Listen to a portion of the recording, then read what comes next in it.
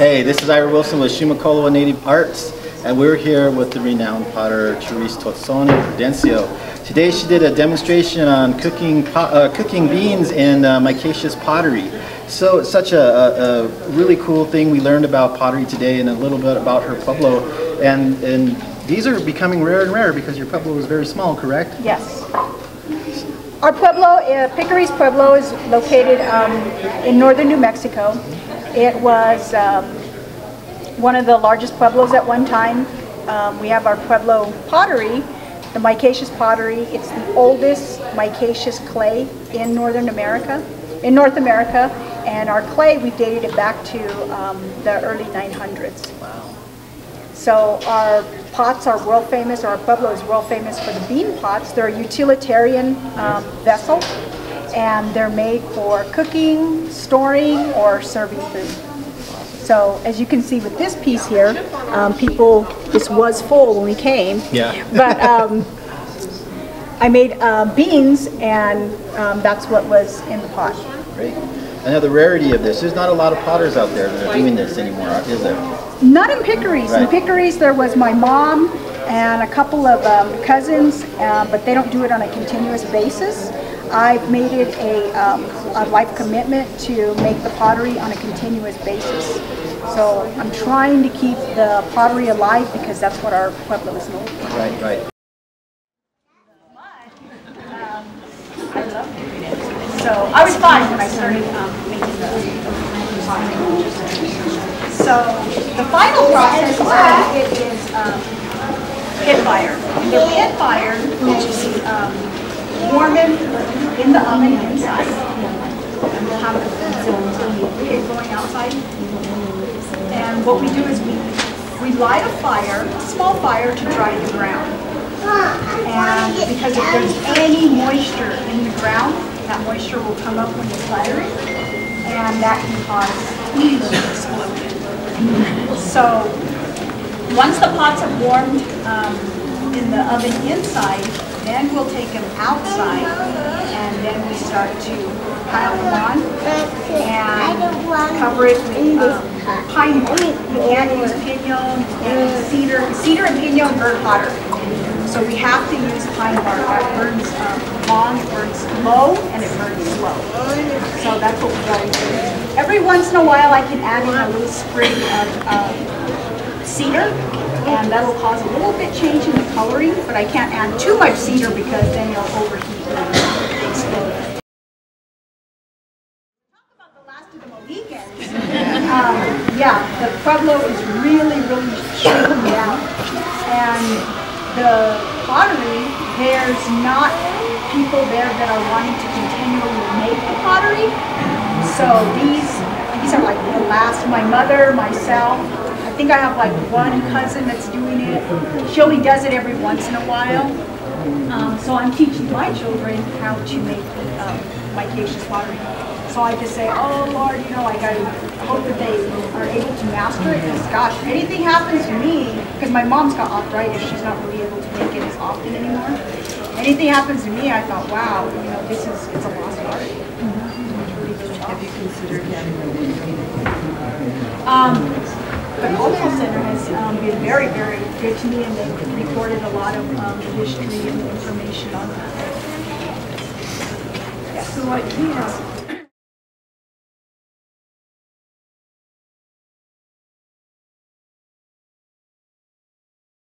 And I just put water in here. It'll hold the water, however it hasn't been seasoned, and it could cause the pot to crack sooner in its life than what I want it to. So what the oil does and all of the seasoning, what it does is it seals everything in here. Because it still is clay, still is like a ceramic, and it doesn't have the glaze like commercial pots. What that oil does is it creates that water barrier, so it doesn't soak into the pot and cause any type of erosion. Kristen, Yes. where can we buy? You can buy pots right here. Thank you for that.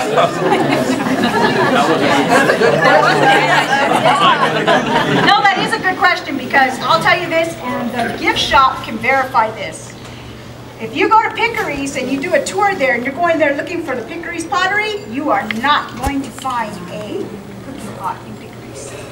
That's how scarce they've become. So when I put on my advertisement or my writings or anything that it's a rare pot to find, it is a rare pot to find. And they went to Picuris and they cannot find the pottery in Picuris.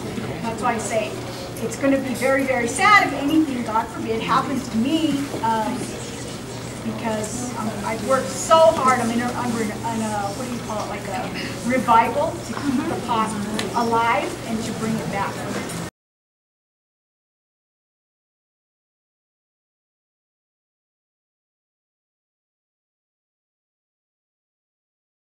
This is one of my pet peeves. No, it's just that I've made micaceous pottery all my life, and some people will come up and they'll say, well, you know what, your pots are like a little thick. I got this pot from artist whoever, and they were so thin and so beautiful, and they were so light, and yours are, like they're thick and they're a little heavy, and I was thinking, and then I always ask him, have you ever seen or felt or held a thin, light slow cooker? Them little crock pots are thick. These are durable. They gotta be made for cooking. They gotta be durable. They gotta hold in the heat. They gotta hold in that liquid, that food, things like that. So my pots, they're not gonna be like most of the micaceous pots that you might see out there. Those are for decoration. Seasoning part, I got here at 1 and you'd already started talking. Okay. So the seasoning part is I will take a vessel like this and I will coat it very freely with olive oil on the outside and the inside of the pottery, inside and out.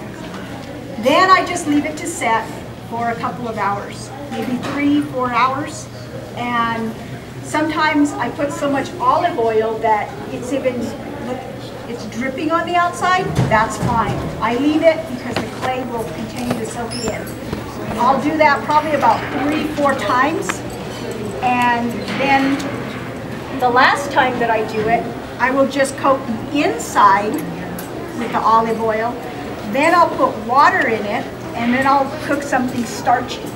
So potatoes, rice, anything like that. That seals up the rest of the pot. And then after that starchy food is cooked, I'll take that out, rinse the pot, wipe it out with, I'll rinse it with hot water, baking soda if there's any food in there, and then I'll wipe it with the olive oil again, and then I put it away. That's it. And that's what I do every time that I use the pot. I always wipe it on the inside with the oil, and then I'll put it away, and then before I use it again, I'll wipe it with the oil again because while it's setting, while it's resting in between the cooking, whenever, it'll always soak in that oil. So it'll all soak in, it won't get rancid? No, it doesn't get rancid. It just keeps soaking it in. So then what temperature do you cook the rice or the whatever in? I cook probably about like 295. Somewhere around there, because they're slow cookers. These are not they're not pressure cookers that cook fast. They're slow cookers. So I'll put it on a low heat, and I'll just keep checking it throughout the day to see if it needs a little bit of water. Another thing, if it needs water, add lukewarm water. Do not add cold water if your food needs more water because it will shock it and it'll crack.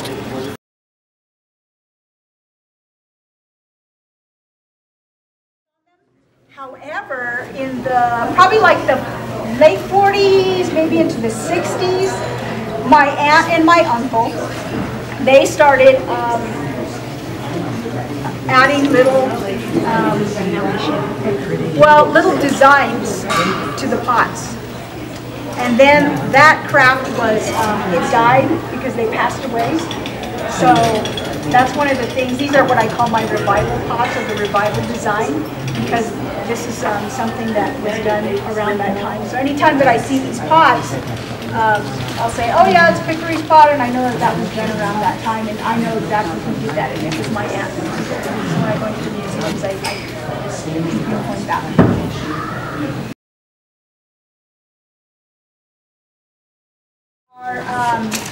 I have a 22-year-old, and I have my 11 and 13-year-old. I mean, how well are they doing on your, you say you're teaching? Are they still interested? How are they doing on their pottery? I can contest as a buyer that her son does some killer pottery. She's done a really good job with them, and she was telling me that this is the next generation of Picuris pottery. She assures us that it won't go anywhere soon, but he's doing an awesome job. So, round of applause for Therese.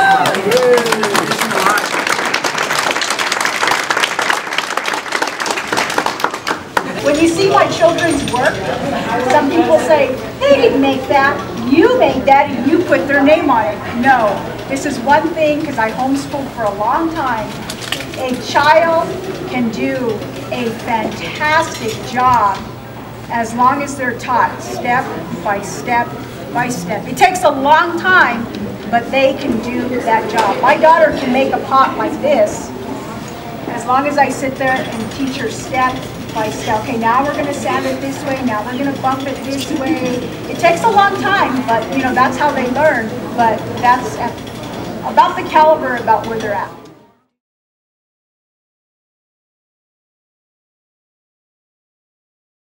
Then I'll want to smooth it on the outside. And this is something that the old pots that we have, they're rough on the outside because they weren't made for pretty and stuff. They were actually made to be used. So, but when I smooth them on the outside, I'll use a sandstone, and then it smooths it. And then to make it even smoother, to cover up any holes or anything like that, I'll use the sheep's wool. And I love to use the sheep's wool because it's got the natural lanolin, and that helps to make it really shiny. Yeah. For my grandparents. She knows somebody. Yeah, you won't find. I haven't ever seen the wool. Yeah, it's the real wool. You don't have to use it with the skin on? No. I've made it a life commitment to make the pottery on a continuous basis. So I'm trying to keep the pottery alive because that's what our pueblo is known for. Right, right. So ladies and gentlemen out there, please, we can't stress enough how rare this art form is from Picuris. So if you do get a chance to get your hands on a bean pot, we suggest you do. Thank you very much. I'm Ira Wilson again with Shimokolo Native Arts. Love, peace, and mutton grease. Catch you later.